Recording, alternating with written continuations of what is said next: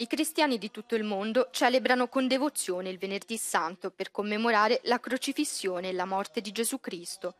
A Gerusalemme i fedeli hanno marciato lungo la Via Dolorosa in una processione culminata nella chiesa del Santo Sepolcro, dove i cristiani cattolici e ortodossi credono che Gesù sia stato sepolto prima della resurrezione.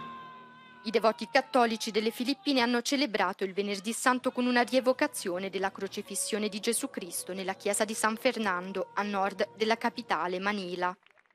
In Spagna, dove i fedeli vivono la settimana santa con particolare intensità, le piogge hanno costretto a cancellare le processioni a Siviglia e in altre città.